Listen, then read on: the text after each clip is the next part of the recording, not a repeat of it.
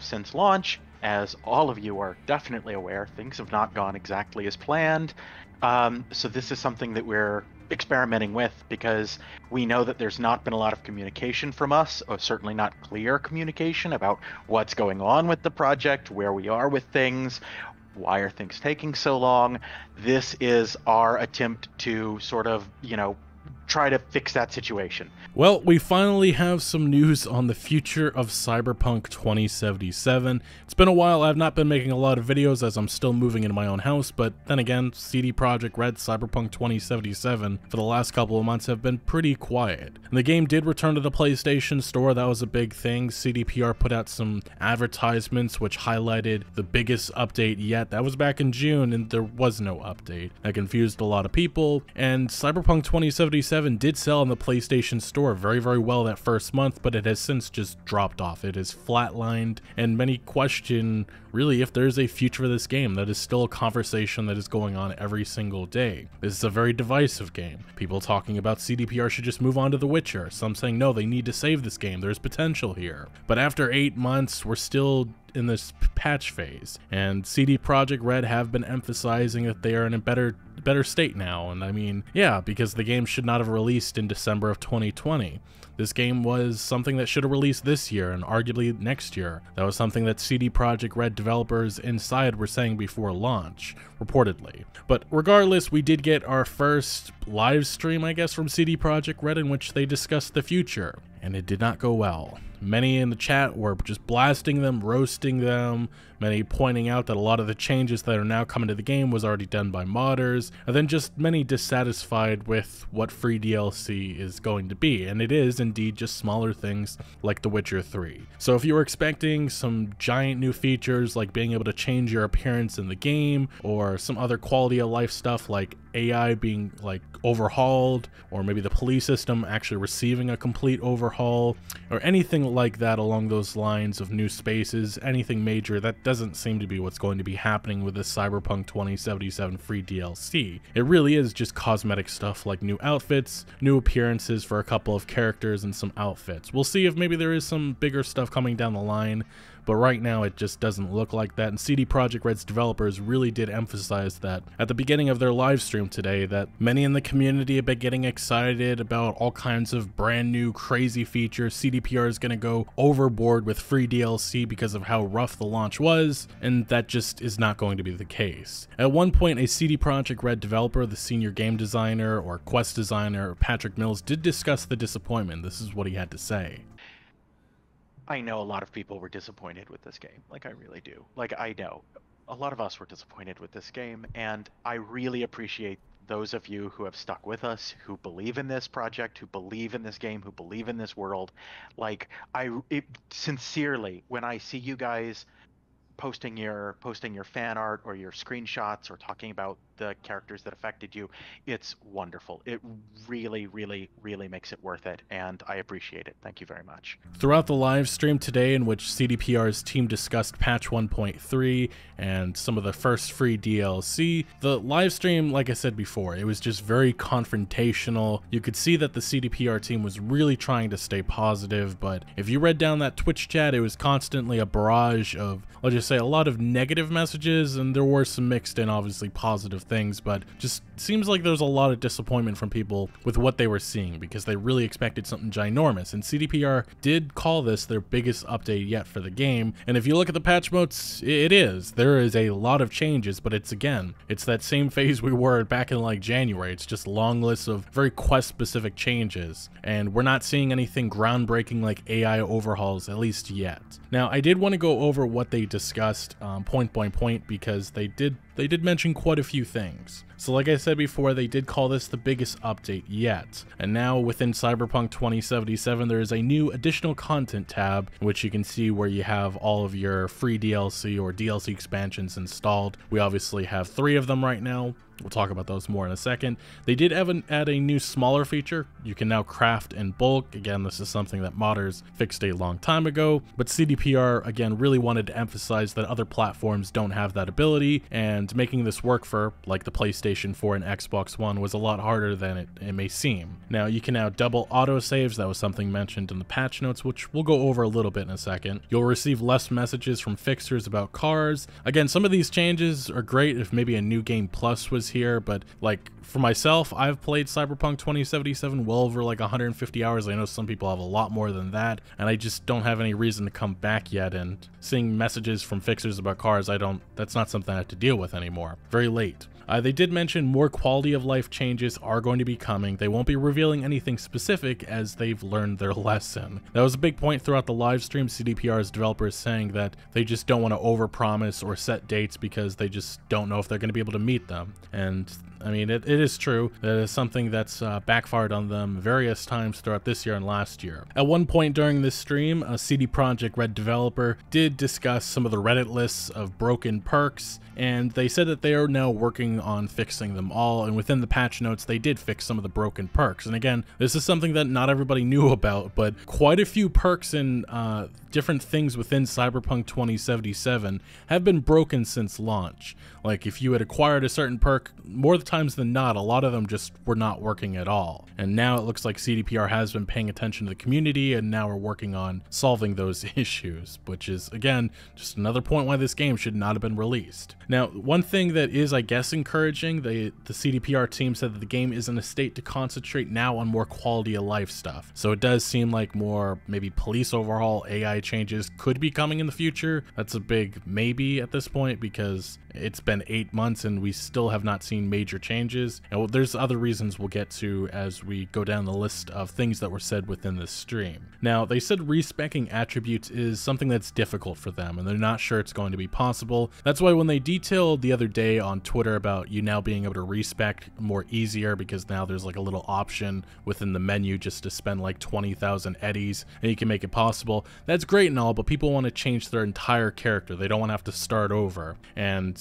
mods, obviously on PC you can do that easily, but on console and such it seems like that's something that may not at all be possible, which is disappointing. But they really said the problem is that there's other things that are tied to those stats, and as you advance, which makes it a problem, which is something that the chat and many people do not like to hear. Now, this is something that really got a lot of attention, which I don't really know why, but Nibbles, the cat in our apartment, now does more. He will roam around, I guess. That was something that they talked about. Cat AI spent a considerable amount of time on that. There's a reason why a lot of people said that this didn't need to be a stream. This all could have just been listed in the patch notes, and yeah. Victor Vector. Now let's get to the actual small DLC, the free DLC. We have a Victor Vector small DLC, and it comes after you meet Dex and his limo at the beginning of the game. And we get 2 cosmetic items, which are not legendary, and it doesn't seem like they have many mod slots, which kind of makes this pretty useless. But you get a bright red jacket, which does look pretty cool, and you get a multi-layered jacket. So not a reason to really come back to the game, but there are 2 new outfits available. Now, something that's, I guess, a little bit better, we have a Ghost Town quest reward. That's a quest, I think the first one with Pan Am, and depending on a choice you make, I believe if you choose not to go down the revenge route with Pan Am, you get a Quartz Bandit vehicle from Rogue. It's like an orange mid-tier 170 mile per hour top car. It looks pretty cool. I'll say that. I don't really like driving in Cyberpunk 2077 outside of the motorcycles, but it does look pretty cool, I'll give it that. And then the last piece of free DLC was a Johnny Silverhand appearance, an alternate one, and it looks all right, but I'll probably stick to the same one we already have. And those were the free DLCs, and again, this did not go over well with chat, who found this extremely underwhelming. Now, some of the other changes that were mentioned, V's expressions in the mirror will now work. That was an issue. The minimap now zooms out when in car. This was a big thing that was talked about the other day, and CDPR really emphasized that this was a memory issue, which made it difficult for them to fix. And they say while it's not that difficult to fix on PC, they said again on the PlayStation 4 and Xbox One, this was something that was very, very difficult. And yeah, like I said, the CDPR devs emphasized the difficulty with patches for released games, mentioning changing/fixing things, sometimes really simple things, breaks other parts of the game. They compared it to open heart surgery. And the response that I'm seeing from a lot of people to this remark is, then just don't release a game that's unfinished. Because 8 months later, this game is still getting really, really lengthy lists of fixes that really should not be here at this point. We should be concentrating on the future of this game, which is still not entirely too clear. We'll talk more about that in a second. And like I said before, they said memory management and streaming is a problem that they've been dealing with, but they're getting to a point where they're happy with that, and they'll be able to do more in the future. They did mention that minor AI and crowd AI improvements are here, but it doesn't seem like this is anything significant. They did mention some bigger changes will be coming later, but again, no specifics on that, so who knows when or if that'll actually happen. Another change that has been made is the journal in Cyberpunk 2077. It's now better organized, and it's easier to get related info to a quest or vehicle. So if you're playing one quest in Pacifica, you'll see some information about Pacifica, the map, and information related to that. I guess that's a nice quality of life improvement. The CD Projekt Red developers says that mod fixes are cool, but getting changes to console and other platforms is an issue for them. This is a part where confrontation was going on, because the chat constantly was mentioning that modders already fixed this stuff like a month after launch, and it's taking you guys 8 months to do this. And this was CDPR's response, saying that it's a lot harder on the Xbox One and PlayStation 4. And again, this is just another reason why this game probably should not have released on last-gen consoles if this is just that much of a struggle. But again, this is none of their decision. This is the executives who rushed this game out when this really should have just been a next-gen or, well,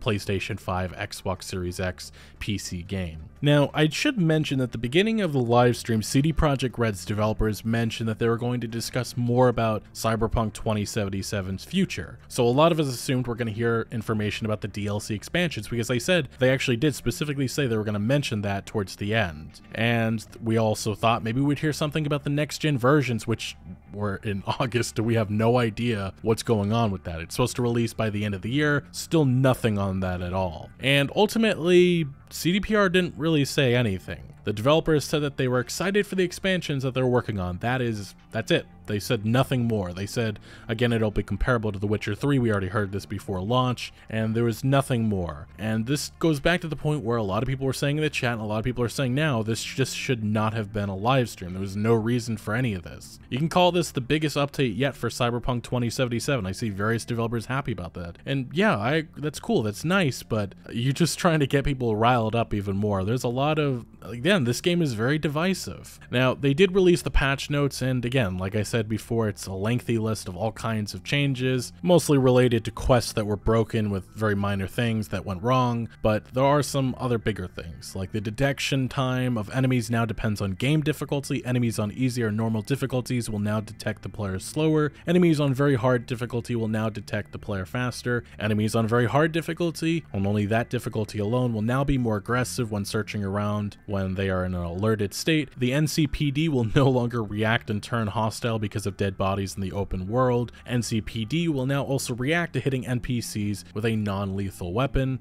They adjusted the damage process when shooting crowd NPCs while in combat depending on distance and the weapon used. They've balanced some of the crafting specs for clothing mods. They balanced the number of components required to craft clothing. Then they, again, like I said before, they made various changes to some of the perks that were broken, like Hit the Deck. The perk will now work properly on knockdowned and staggered NPCs. And then there's a couple more that are listed here.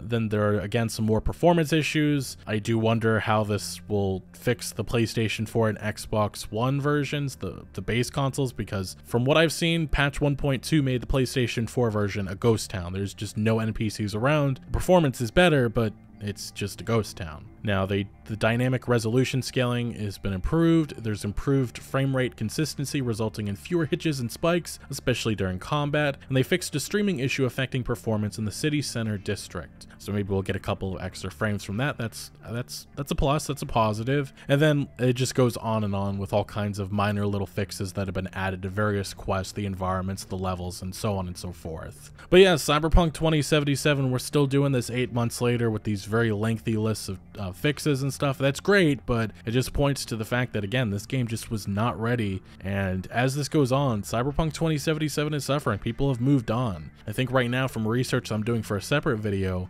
there's like around 10 or so thousand players playing actively. Maybe this will bring the number a little higher with this new DLC, probably not too much, but 99% of the players are gone versus launch day.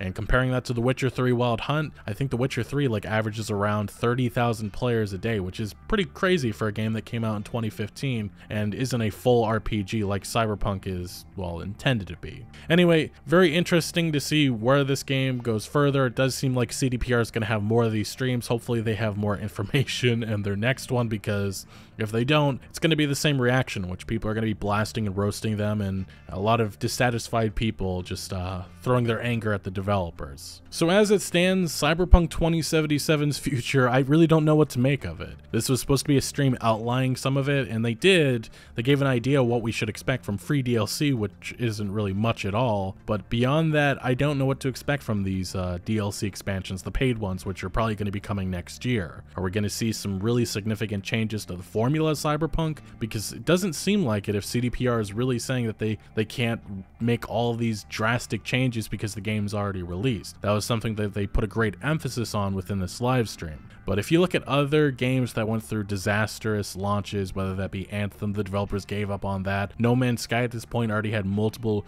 huge updates. Fallout 76, it took a while. They eventually recouped. It took about a year or so, and now it's in a better place. I mean, say what you want about it. I know a lot of people still hate it, but it has a player base. But we'll have to see what happens with Cyberpunk 2077. Right now, nothing does look too encouraging, but this is I would say it's a great start, but this is something that probably should happen 8 months ago, or maybe 6 months ago, not here in August of 2021, in which we're getting very close to the 1-year anniversary of Cyberpunk 2077's launch. Anyway, what do you make of the chat's reaction? Do you think they were overly harsh on the CDPR developers, or do you think that this was much needed criticism? Let me know your thoughts down in the comment section below. But thank you for watching. Make sure to leave a like if you did enjoy this video, or if you found any informative value, and make sure to follow my other social media accounts for updates on new videos. Links are always down in the description below. I'm most active on Twitter, giving opinions on news that I do not always get into video form, so do make sure to follow me over there. Also check out my Discord for all sorts of discussion on games. And again, thank you for joining. Consider subscribing for more videos like this. I'll see you later.